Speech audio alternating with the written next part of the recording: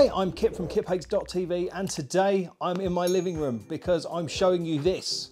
This is my TV, and I put up an unboxing video of this TV, and I didn't really think much about it, but it's gone absolutely mad. It's like one of the most popular videos I've ever done. And I thought what I would do is show you guys a bit more around the TV and some of the menus and what it can do, just to give you a sort of taste of the inner workings. Because to be honest, when I was unboxing it, I didn't really think anyone would watch it, and there's been so many questions brought up. So I thought, let's show you what's going on the TV, show the menu, show the apps, show you a bit of how the Ambilight stuff works. And yeah, we'll go from there. And also what I will do is share what picture settings I'm using at the moment, because lots of people are really interested in picture settings. I didn't understand it myself, but yeah, it seems to be quite the popular thing to know. So I'll show you how I've got my TV set up, and hopefully it will answer some of the questions that are under the video. So yeah, let's have a little look. Now, today is the Brexit deal vote in the Commons. So I've got the BBC News channel on, but we'll get rid of that, because you don't want to see the news, do you? You want to see the menu. So I'm just going to press the home button on the remote control, and this will show you the sort of how the menu system works. So we've got across the top here, we've got sources where you can choose which sources are available. I will point out in this video, I don't have a terrestrial aerial or a free-to-air satellite feed, so I can't show you the TV guide or anything like that, just simply because I don't have the facilities. So if you want to know about the TV guide and all that stuff, I can't help you with that. I'm really sorry. I use Sky Q for my TV, and so, you know, I've not even added TV channels. So right, so we've got the sources here. You can choose between screen mirroring, I don't know, network. What's on the network? Might find my amp. Yep, it's found my amp. So it can pull stuff off the media server there. That's quite cool. Didn't know it could do that. I'm learning with you guys today. Right, let's go back. He says, why is it not going back? Okay. Oh, right, okay. You can switch between the different inputs. That's good. But I still want to go back. Okay, pressing the back button didn't work. I had to just press the home button. So yeah, we've got our different HDMI inputs.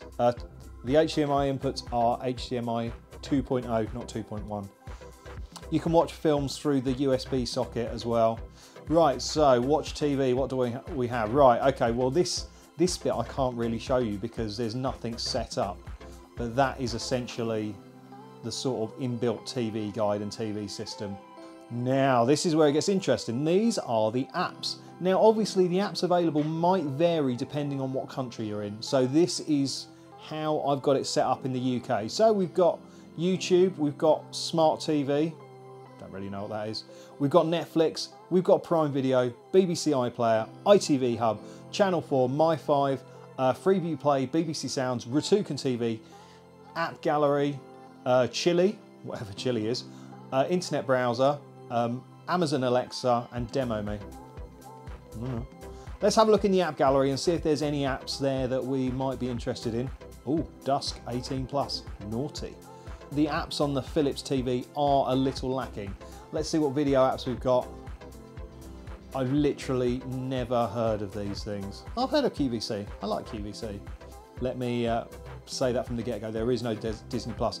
It doesn't matter too much to me because I can watch that through my Sky Q. But obviously, if you don't have a Sky Q or a Fire TV stick or a Chromecast, then you can't watch Disney Plus through the apps on this TV. You will need something else. Right, and also I think Spotify is missing as well. We've got lots of radio station apps, which is nice, but I don't think one of the biggest music streaming services in the entire world has got an app on here.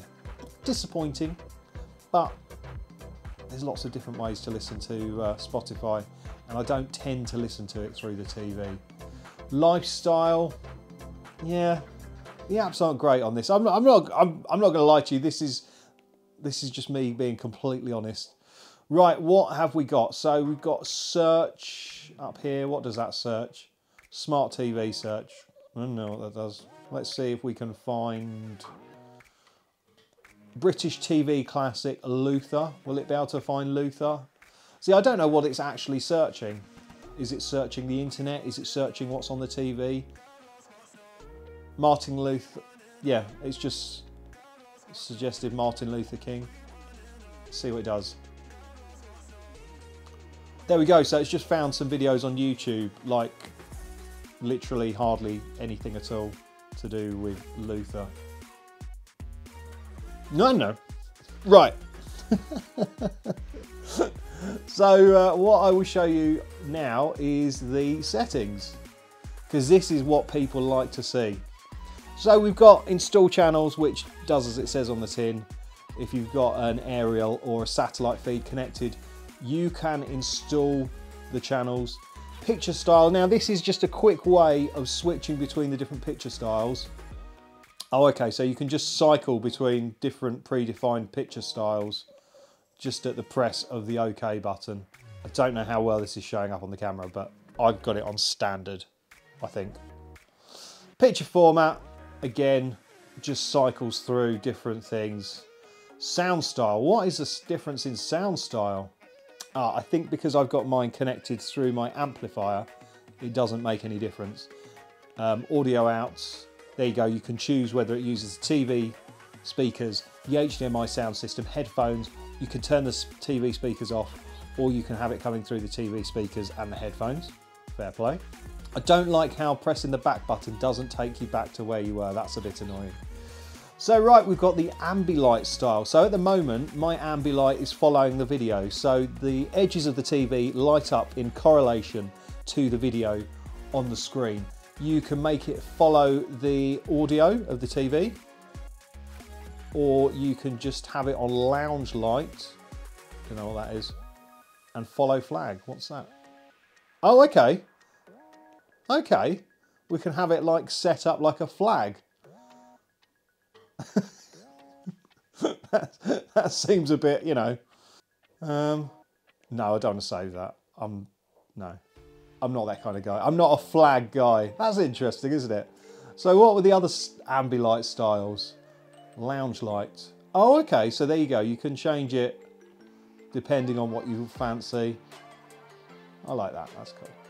But for now, we'll just put it back to follow video. And we'll do it vivid. I like it bright. There we go. Now also there is the ability to make it so it syncs up with the other Hue bulbs around your house.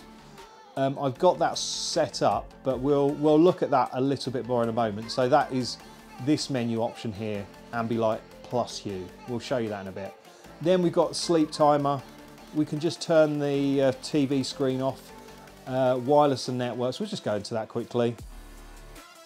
There you go. I mean, there are so many settings on this TV. We'll do a deep dive on the settings in a moment. But yeah, see, like that's just sort of some of the network settings. I won't take you through every single menu option because we will be here for weeks. Right, let's just go back to that menu. There we go. Right, so let's see what we've got. Picture settings. Yeah, so you can jump straight into the picture settings. So yeah, let's have a little look. I've got my colour set at 60. My backlight contrast is set at 85. My sharpness is at 5. My brightness is at 50. And you can make it so it comes up with a little identifier on the screen that says Dolby Vision when there's a Dolby Vision feed. And there's also a quick picture setting thing. So let's look at my the expert mode picture settings. I put the colour enhancement to minimum. The colour temperature is normal. The white point alignment is 2 point. The contrast mode is normal. Dynamic contrast is minimum. The video contrast is 80. The gamma is set at 0. Ultra resolution is on. Noise reduction is set to minimum. MPEG artifact reduction is minimum. Now, I'm very much in the opinion that I don't like motion styling. So you can add these different motions styles to the thing. And basically, I think it makes the TV look like everything is being sped up. So when I've got my gaming on, I do have it on because I don't think it looks so ridiculous in gaming. But with any of these settings, no matter what you have it on, to me, to my eyes, it makes the picture look like sped up, and it really does my bean in. So I've just got that off. Lots of people have it on, but I think personally I prefer it off, especially for watching TV and films. It just doesn't look right. I don't know quite what it's there to achieve. I'm no expert, as you probably realise, but yeah, I've always got that off. That is like one of the first things I do, like set up a TV. It's just get rid of that. Right, okay. So let's go into all settings. Now look, you can see there are a lot of settings here. I just showed you the picture. We've got sound. I don't use the inbuilt TV sound because I've got an amplifier and 8 speakers. So I can't tell you much about the sound. I've heard it and it's fine. It's fine, you know. Flat panel TVs aren't ever great at sound, but I think it's all right actually. So let's have a little look at the Ambilight stuff. So we saw that it will follow the video or the audio. We can tell it if you wanted to just have a custom color, that's fine. We can set it up for a custom color. Now here we go. We can configure the Hue bulbs. I've got an iris light in the corner of the room, and also at the bottom of the TV unit I've got a strip because the Ambilight only goes around the 3 sides, left, right, top, and that's it. But I've got a strip behind my TV unit which you might be able to see, and that you can, what I've done is I've added that to the setup as well. So let's switch it on. So what I'll do is I'll just show you quickly through the configuring the Hue bulbs onto your TV, which I think is quite cool. So there we go, it's connected to my network, it's connected to my bridge, and at the moment I've got it configured to only use 2 out of my 8 compatible bulbs. And yeah, so the TV backlight is set up. Now what you can do is you can tell the TV where the light is in relation to the TV. So you can alter the angle depending on where the bulb is. So if you have lights at the side of your TV, you could choose that setting. If you've got a light at the top of your TV, you could choose that setting. So basically it picks up roughly where it knows what the colour is at the side of the area of that screen, and it changes the light to be that colour. So I've got mine, you can't go right round, you have to go all the way to the top, to the bottom. That TV strip is down at angle 10, which is the bottom. Now, obviously, using the Hue bulb, it doesn't give you the sort of gradient of colour. It is just one colour. The rest of the lights around the TV can be like, each LED can be a different colour. But when you've got a light strip, they're not fully addressable, so it doesn't entirely match. So if you're a bit anal about how it looks, maybe don't have it set up like I do. Because what I find is if you're watching something and what's happening at the bottom of the screen is constantly changing, it does make the Hue light strip not flicker, but change colour really rapidly. If you're watching something like a drama or something like that, and it's cutting between 2 different people and they're, like, say, wearing a different outfit, it kind of flashes in between the 2, and it can be a little bit jarring. But so yeah, you can adjust the brightness of the bulb. I think you can see that. I mean, if you wanted to keep it set up, you could just keep it at a lower brightness. I think mine was at 7, wasn't it? There we go, and we'll finish.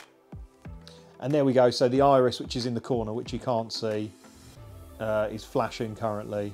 And again, you can just go in, and because it's of that side of the TV, I've just set it at angle 7. And that just changes in relation to what's on the TV screen.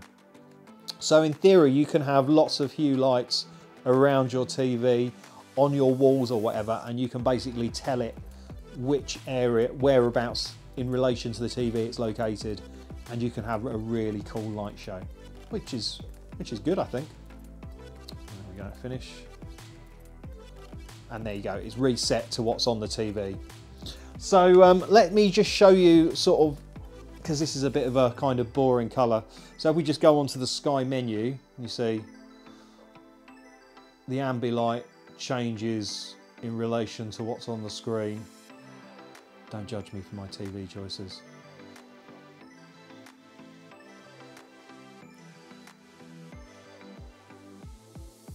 I really love the Ambilight, I really do. It looks fantastic and it's really immersive, especially at night. If you don't have all your lights on and you've just got the TV on, it just lights up the whole wall. It's really hard, it's been really hard to get the lighting right on this video because I kind of want to show you how everything looks, but equally I don't want to be in darkness.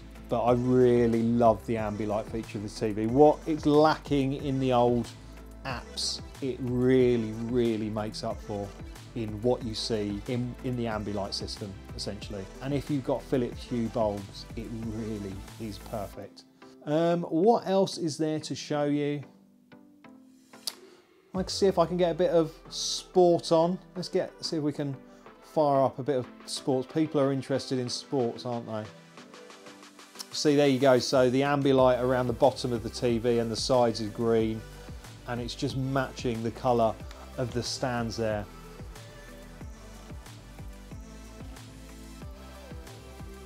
It looks good.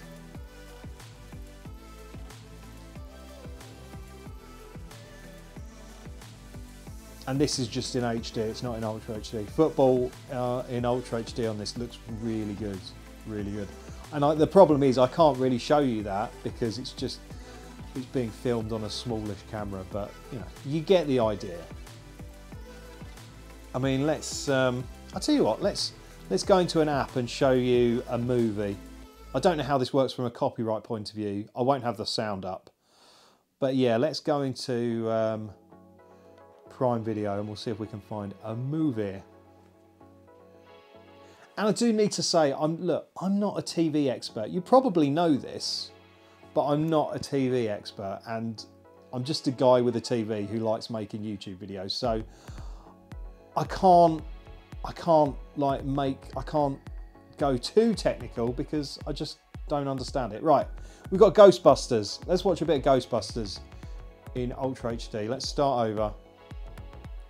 Again, I won't play the sound because copyright and all that stuff. And I probably shouldn't even be showing you this. But this is sort of being streamed live. I'll fast forward. Yeah, let's fast forward a little bit. Let's get into the film. People didn't like this Ghostbusters. I really liked it. I thought it was a lot of silly fun. Just seeing if I can get to like an action-y bit.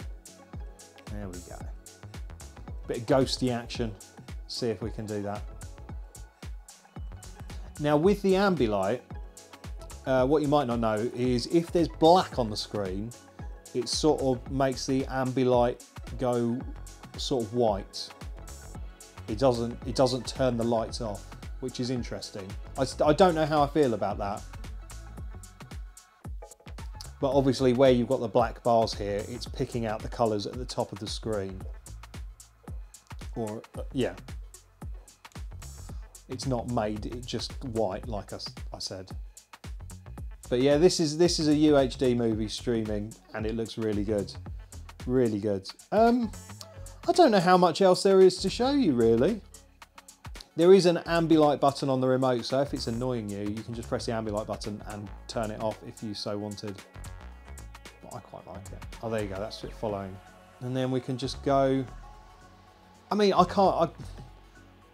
don't want to bore you showing you all the apps because they're all roughly the same on your TV anyway. So yeah, we'll just go back to the old Sky. This is a bug in this TV. This is a bug in this TV. Where if you're watching Amazon Prime Video and then you go back to HDMI, it does this. It makes it all squished.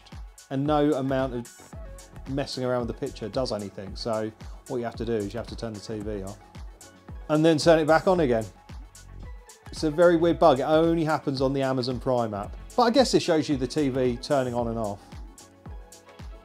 There we